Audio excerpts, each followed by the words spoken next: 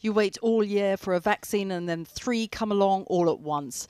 Pfizer, BioNTech, Moderna and now the UK's very own Oxford AstraZeneca.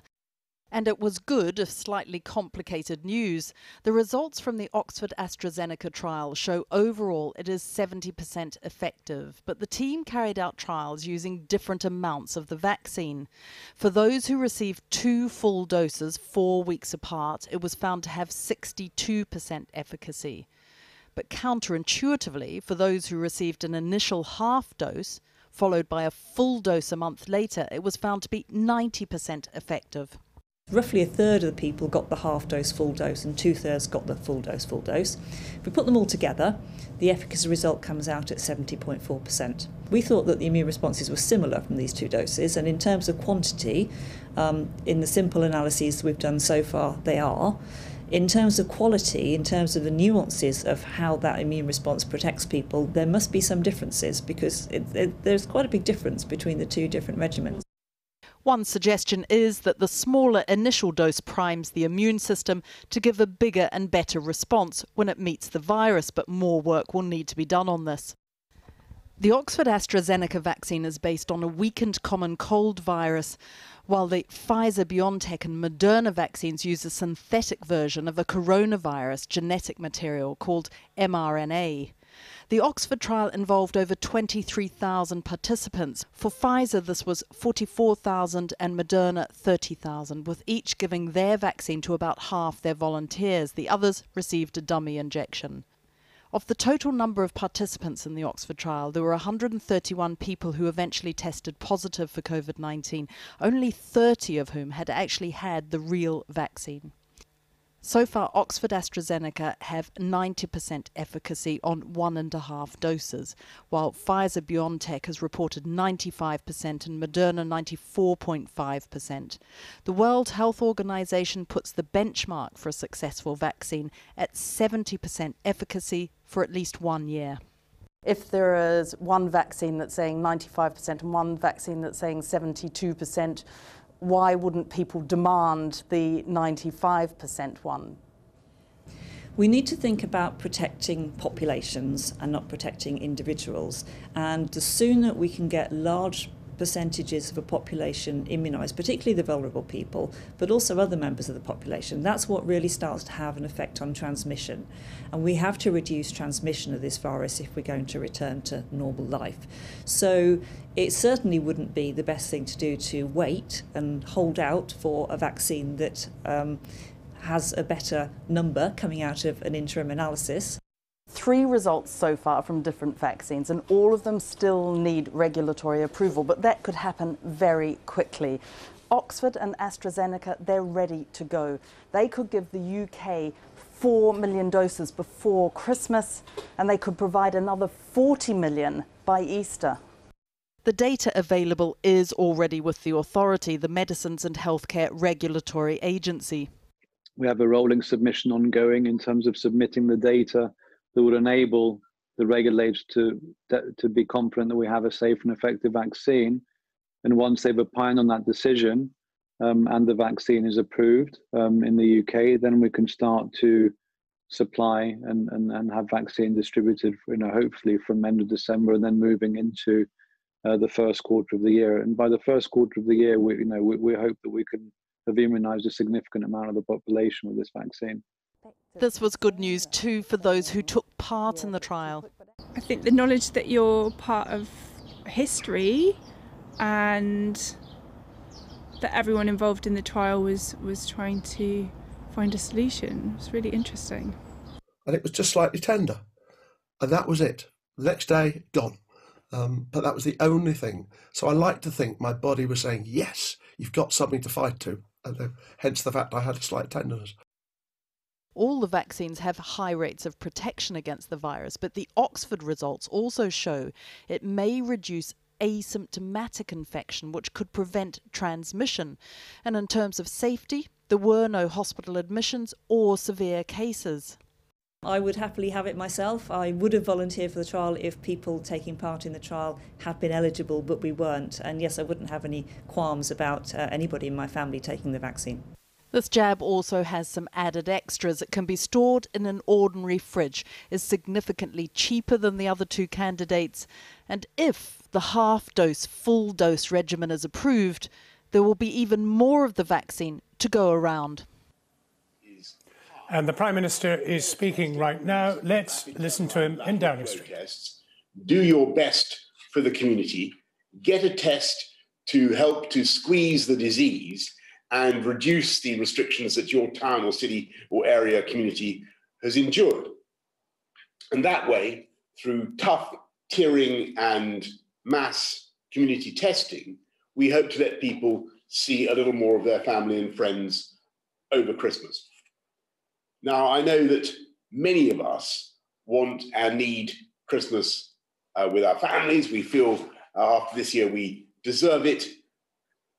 But this is not the moment to let the virus rip for the sake of Christmas parties. 'Tis the season to be jolly, but 'tis also the season to be jolly careful, especially with elderly relatives. And working with the devolved administrations, we will set out shortly how we want to get the balance right for Christmas, and we'll be sending that out later this week. Christmas this year will be different, and we want to remain prudent through Christmas and beyond into the new year. But we will use the three tools that I've described to squeeze the virus in the weeks and months ahead: tiering, testing, and the rollout of vaccines, employing all three techniques together so as to drive down the infection rate. And I really am assured now that things will look and feel very different indeed after Easter. And that idea of an end goal or date is important, because at last, if the promise of the vaccines is fulfilled, we do have something to work for, a timescale, a goal around which we can all, businesses can begin tentatively to plan. But with luck and with hard work, we will be seeing improvements before then. For now, the problem is not a shortage of hope or a lack of optimism, not with the amazing news that we're getting from the laboratories in this country. The challenge now, as we face this difficult winter ahead, is to fight down any over-optimism, to master any tendency to premature celebration of success. That success will come all the faster if we work together to follow the guidance, maintain the basic disciplines as people have done so heroically over the last few months: hands, face, space, get a test if you have symptoms, because that is the way we will beat the virus together. I'm now going to hand over to Chris Whitty to say a little bit about where we are with the vaccine, and then to go to Andrew Pollard. Thank you, Prime Minister. In fact, I was only going to say one thing, and that was an absolutely massive thank you to all of those up and down this country every day who are volunteering for studies into COVID. Some in vaccines, some in drugs, some in testing, and many in just trying to understand the disease. Because as we've repeatedly said, it is only science that is going to get us out of this hole. And people across the UK are contributing enormously to this by volunteering their time, volunteering their expertise. Very large numbers of NHS workers, National Institute for Health research, NIHR workers, Medical Research Council workers, working with the academics and working with the companies. So it is only by this combination of science that we will defeat it. And I just wanted to thank people from all of us for this enormous thing they've done to help us and everybody get out of the COVID hole. But it will be a long haul. And the main news from today is the remarkably good scientific achievement of the Oxford AstraZeneca vaccine. And Professor Pollard is the person who really can best outline that. Andy. Thank you very much, Chris. And it is, I think, a very exciting day for all of us. And we're hugely proud of our team in Oxford who's been leading this effort. But I think it's important to pay tribute to the 20,000 volunteers that there are in the trials around the world, and over 10,000 here in the UK, who've come forward in this uncertain time, feeling an absolute duty to play a part to help us get back on our feet and perhaps beat the virus. And of course, there's a lot of uncertainty in joining a clinical trial. And I think for all of us, having reached this point today, where we have evidence that the vaccine works, we have a huge debt of gratitude to all of those people who have taken part.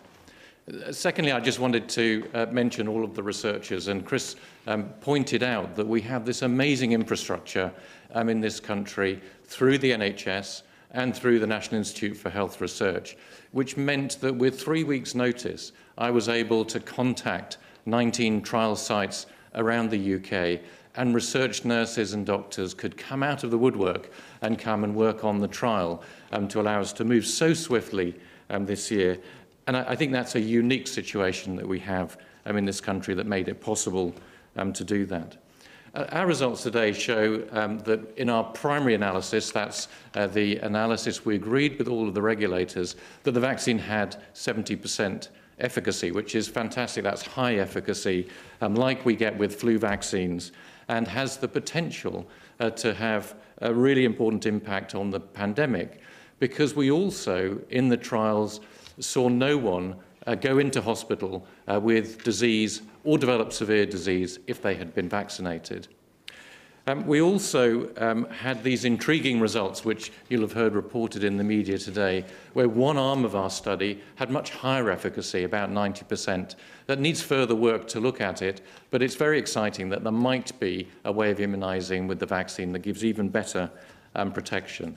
Clearly from today, we have to provide all of the data to the regulators so that they can scrutinise that very carefully and decide whether it's appropriate to move forward for licensure. And we look forward to working with them to provide everything that they need for that purpose in the days and weeks ahead. And if they do approve it, we potentially, with the dosing regime that could be used, we may have more doses available than we thought. We have a vaccine that can be used at fridge temperatures. It can be stored at fridge temperatures. And for us in Oxford, this was really important because we want to be able to make sure that this can be distributed not just in a country like this where we can manage any form of distribution, but around the world, because the virus actually isn't just a problem here in the UK, it is for everywhere. And our partnership with AstraZeneca has been critical because they agreed with our vision for this of having a not-for-profit approach during the pandemic, so that no one was profiteering from making a vaccine in the pandemic period. And that does mean that part of what we can offer will be the equitable access around the world, which is absolutely the vision that there should be from a university. So I think it's been a great day today for us, and as Chris said, for science, that here we've, in 11 months, been able to pull together all of the data required, meet the requirements for regulators to be able to put that in front of them. And I hope that we'll be part of what could be the end of the problems that we're facing that you were just hearing about from the Prime Minister. I think in the meantime, we certainly... Professor Andrew Pollard from the Oxford vaccine team. Let's go straight back to our health correspondent, Victoria MacDonald. Yes, well, you heard there the praise that both Chris Whitty and Andrew Pollard gave to the teams that they were able to scramble, really, to get this done, but also from the Prime Minister, who's talking about a vaccine, yes, but in the meantime, there are still going to have to be a lot of restrictions. We are far from being out of the woods, far from being back to normal. And he talked about increasing the tier systems of making them stricter.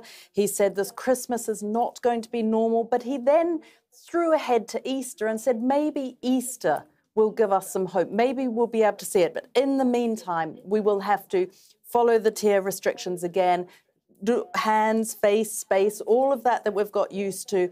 And also they're going to roll out further these LAMP tests, which he hopes too will be able to let us see our relatives in care homes and to perhaps protect the more vulnerable. Victoria, McDonald. Well, I'm joined now by Dr. Katrina Pollock. She's a Senior Clinical Research Fellow in Vaccinology at Imperial College London. Dr. Pollock, could you just explain, we've seen three numbers today about effectiveness, 62%, 70% and 90%. Which one should we think of as the real number to focus on? Yes, thanks very much for having me on, and to talk a little bit about the efficacy of the vaccine. So the 70% figure that you heard is the total analysis, so based on all the data that's accumulated so far in the Oxford AstraZeneca trial. And then those two other figures are based on two different arms of the trial. So the 60% figure is looking at two doses, two high doses, and then the 90% figure was when a low dose and then a high dose of the vaccine were given. And as we heard Andy Pollard saying earlier, there is more work to be done to fully understand this, but it's certainly very intriguing. Right, so we shouldn't just assume that this is going to actually be 90% effective at this stage. I think it's too early to know for sure, but one of the things that I think is very exciting about the data today and really encouraging, the thing that people need to hear, is that in those participants who had the vaccine and not the placebo, the ones who had the vaccine, there were no severe cases of COVID-19, and that's really what we need to see from a vaccine, particularly in this early phase of the research. And it's very encouraging, and taken together with the data we've started to see from the other vaccine trials. I think this means that we have a disease that can be modified with a vaccine. Now, the three vaccines that have had their early results released over the last few days are all very different prices. This is the cheapest. Do you get what you pay for when it comes to vaccines? I don't think it really works like that.